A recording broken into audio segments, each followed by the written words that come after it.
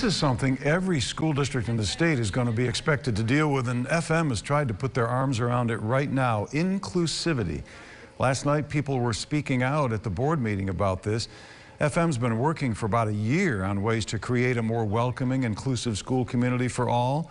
Many are on board with the idea, but not everybody.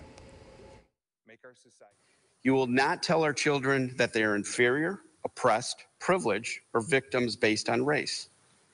We should never see discrimination against anyone by way of class, race, religion, or sex.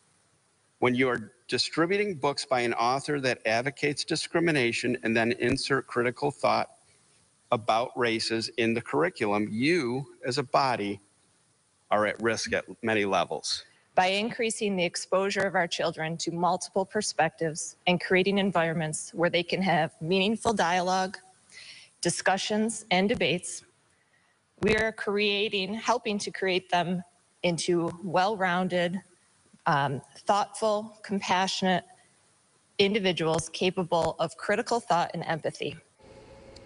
So a lot of discussion, but no vote last night for Fayetteville-Manlius School Board. The State Board of Regents has set up a diversity, equity, and inclusion policy, and they expect all school districts, as in colleges too, to develop their own policies and practices.